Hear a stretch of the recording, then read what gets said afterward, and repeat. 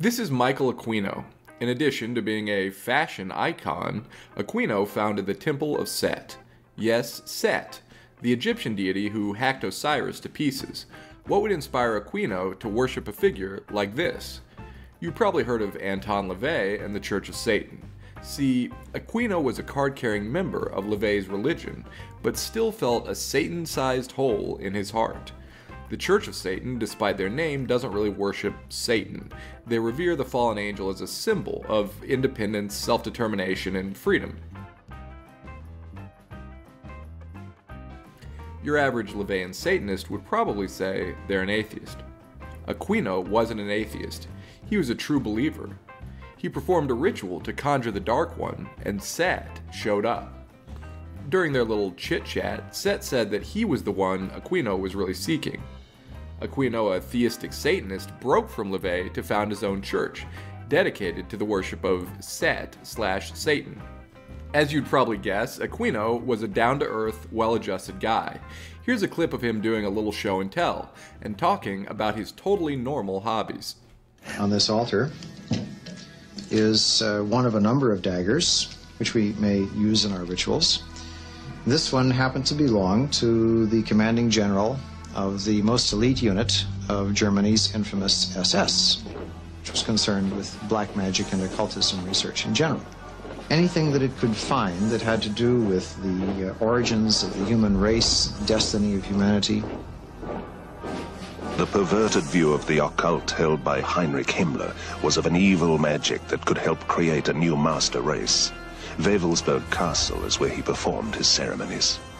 I have been to the Wewelsburg, which still preserves Heinrich Himmler's ritual chambers to this day, and have conducted a black magical ritual in the so-called Hall of the Dead beneath the Wewelsburg. This particular dagger is inscribed to our comrade in the Leibstandarte Theodor Wisch, Brigadeführer, a major general in the Waffen-SS. And on its blade, it bears the inscription, Mein Ehre heißt Treu, or my honor shall be known by my faithfulness. What, you might be wondering, did a guy like Aquino do for a living? Did he work at a comic book shop? Was he an organizer for his local Renaissance fair? As a matter of fact, Michael Aquino was an officer in the United States Army. He was a lieutenant colonel who worked in military intelligence and led work in psychological operations. This is the Temple of Set. The temple is the only international satanic religious institution fully recognized by the United States government. Surely this is something the U.S. Armed Forces would consider embarrassing. Whatever projects Aquino was involved with must be highly classified, if for no other reason than his eccentric personal life. But this isn't the case at all. In fact, Aquino's essay, From PSYOP to Mind War, The Psychology of Victory, is freely available online. Feel free to read it. I've included a link in the description. Let's take a look at this little gem.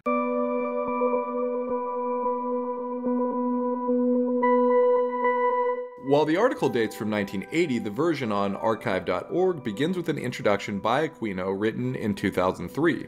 In it, Aquino defends his work, saying that the article and he himself have been grossly mischaracterized. He has decided to release the full article to the public to dispel any rumors of a nefarious occult plot to use black magic mind control as a weapon at home or abroad. The main thrust of Aquino's article is that PSYOPs, as they're traditionally defined, have always taken a back seat to traditional tactical operations. Their success and implementation have been limited, in part because they've always been treated with skepticism by the military establishment. Aquino proposes that a new form of psychological warfare, which he calls mind war, should replace the old PSYOPs. So let us begin with a simple name change, he writes. We shall rid ourselves of the self-conscious, almost embarrassed concept of psychological operations.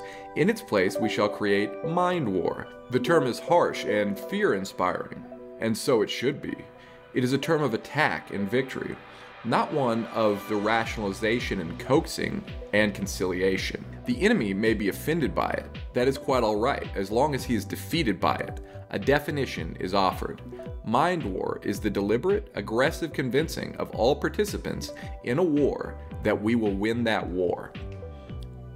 The bulk of the article is more than reasonable. In fact, it reads like a thoughtful solution to the bloody foreign interventions that have cost so many lives and so much money. Aquino is explicit, for example, in his criticism of the military-industrial complex, writing, "The advantage of mind war is that it conducts wars in non-lethal, non-injurious, and non-destructive ways.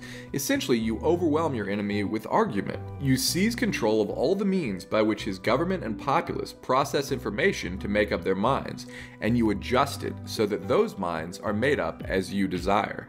Everyone is happy, no one gets hurt or killed, and nothing is destroyed. Ordinary warfare, on the other hand, is characterized by its lack of reason. The antagonists just maim or kill each other's people, and steal or destroy each other's land until one side is hurt so badly that it gives up, or both sides are hurt so badly that they agree to stop short of victory. After such a war, there's lasting misery, hate, and suffering. The only loser in mind war are the war profiteers, companies and corporations which grow fat on orders for helicopters, tanks, guns, munitions, etc. Consequently, what President Dwight Eisenhower referred to as the military-industrial complex can be counted upon to resist implementation of mind war as the governing strategic conflict doctrine. Unlike traditional PSYOPs, mind war begins far before troops reach the battlefield. In fact, strategic mind war must begin the moment war is considered to be inevitable. Every available medium must be used to draw the enemy's attention, and hostile nations must be struck before its potential soldiers put on their uniforms. It's not the military barracks that the specialists in mind war target, rather their homes and communities. Was the United States, Aquino asks, defeated in the jungles of Vietnam, or was it defeated in the streets of American cities? Another perk of mind war is that, unlike traditional propaganda, it relies on truth and moral superiority. The propagandist is most effective when telling half-truths, dissembling inconvenient facts to push a narrative. The mind warrior, on the other hand, must be deeply committed to his cause. His conviction that he's in the right is indispensable to his task. It is this conviction, his honesty, that will convince the undemocratic forces in other nations that the American way of life is superior. A rapport will be created between the mind warrior and his target, and the enemy will see that those he's told to fight are working for a nobler cause than the totalitarian regime he serves. Maybe Aquino isn't such a creep after all. Maybe he's just a LARPer with his heart in the right place. Given his totally normal hobbies, you'd imagine that, during his time in the military, his conduct was above suspicion.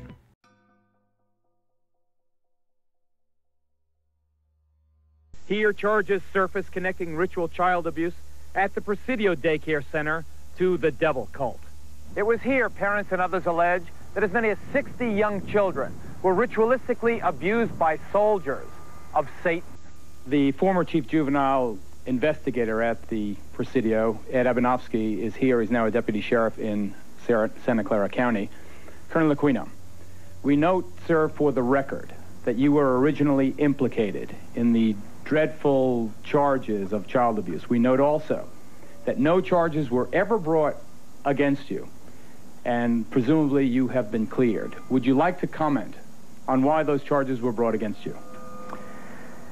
Well, the entire time that the so-called child molestation scandal was occurring at the Presidio, the time period when these terrible events were supposedly taking place, I was assigned to the National Defense University in Washington, D.C., and my wife was out there living with me. But is it not a fact that a 3.5-year-old girl identified you as the alleged perpetrator of?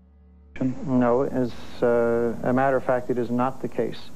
An accusation was made by her stepfather, who was an Army chaplain, speaking on behalf of this child. In her original interview with the FBI, she denied ever being molested. Well, I've seen the... you are innocent until proven guilty. You were never charged in this case. I don't want to belabor the point. I have seen, however, the affidavits for the search warrant of your home, and they indicate the child is speaking to the authorities, not her father. This was after she had been subjected to therapy. Well, that's pretty bad. That's so bad that Subway Jared would be grossed out. At least it doesn't get any worse, right? Aquino and his wife, you are a lieutenant colonel in the United States Army. Correct. Now, and how does the Army feel about you being head of the Temple of Set? The Army has known about my religion for the entire span of my Army career, which began in 1968. And there was a reasonable amount of curiosity, as there has been all the way along, with what exactly is this strange and unusual thing. And I've talked about it in much the same way that I've talked here today on your show about it.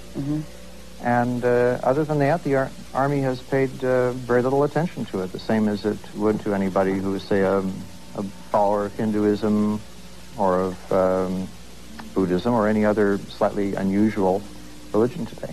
So you just go about your Army duties and it's fine and okay? Yes. I was a follower of the Satanist church in Chicago here. On Walpurgis Nacht, I was the head acolyte for that specific ceremony. And at the end of it, we wound up murdering someone. And... A person? Yes, ma'am.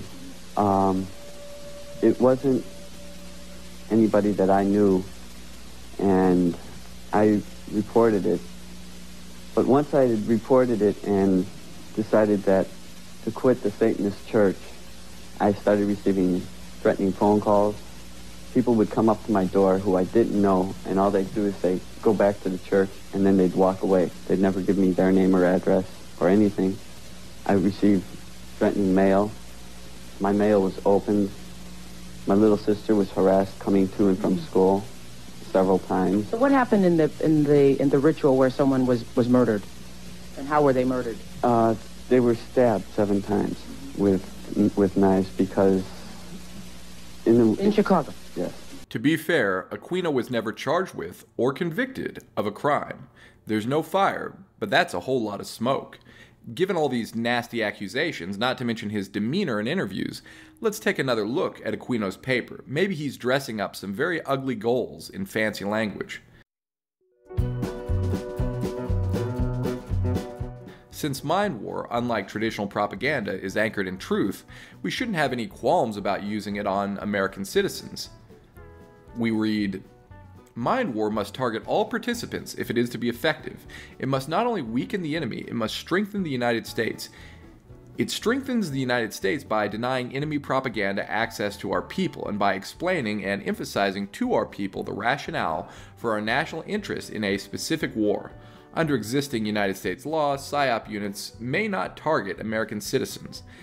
That prohibition is based upon the presumption that propaganda is necessarily a lie, or at least a misleading half-truth, and that the government has no right to lie to the people. The propaganda ministry of Goebbels must not be part of the American way of life. While he performed occult rituals with Himmler's knife and in the SS general's castle, it's nice to know, at least, that Aquino was selective in the Nazis he admired. Unlike brainwashing or traditional propaganda, the goal of mind war is to get the mind to believe its own decisions, and to feel that it made those decisions without coercion.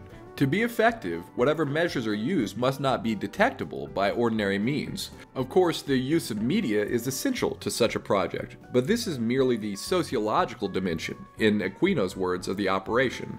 There are, he writes, some purely natural conditions under which minds may become more or less receptive to ideas, and mind war should take full advantage of such phenomena as atmospheric electromagnetic activity, air ionization, and extremely low-frequency waves. You might think you didn't hear that right, but I bet you did, and in case you don't have your tinfoil hat on yet, Aquino describes each of these purely natural conditions in enough detail to turn the squarest of normies into a conspiracy theorist.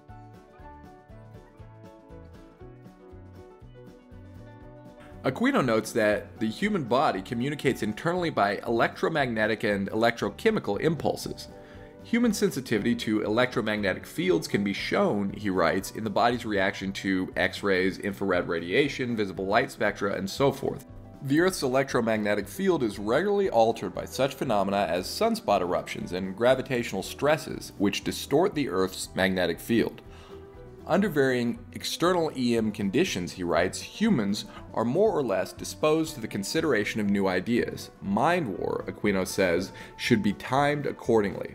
One can't help but wonder if, in the 3 decades since the publication of Aquino's paper, tools have been developed to create conditions in the EM field that make a targeted population more susceptible to suggestion.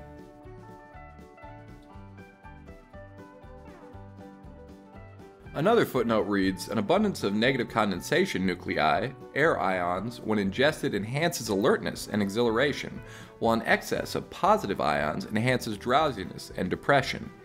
Calculation of the ionic balance of a target audience's atmospheric environment will be correspondingly useful.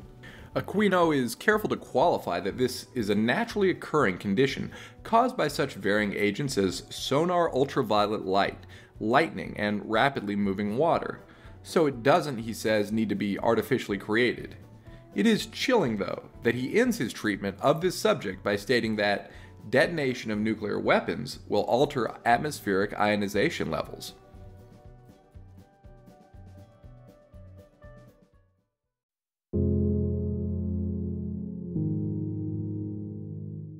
Maybe this paper is only advocating the use of naturally occurring conditions to encourage a state in which targets are more open to democratic ideas.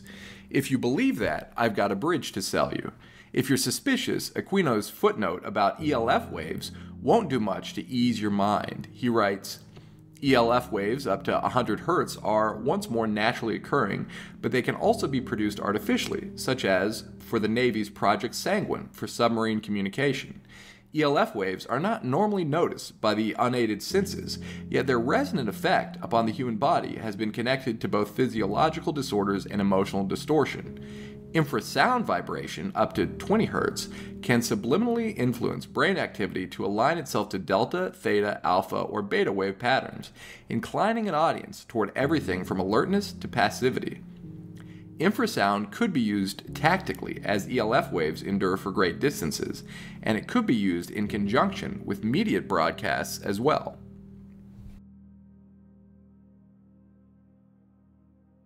It's frequently claimed that America is a champion of Judeo-Christian values and civil liberties. If our military is conducting mind war on its own citizens, employing techniques so subtle, so diabolical as to make the mind feel that it made those decisions without coercion, it's hard to believe that our ideals are anything but empty rhetoric. But the wise man doesn't put his faith in princes or nations or force. Perhaps St. Paul said it best in his letter to the Ephesians when he wrote, "For we wrestle not against flesh and blood, but against principalities, against powers, against the rulers of the darkness of this world, against spiritual wickedness in high places. St. Michael the Archangel, defend us in battle."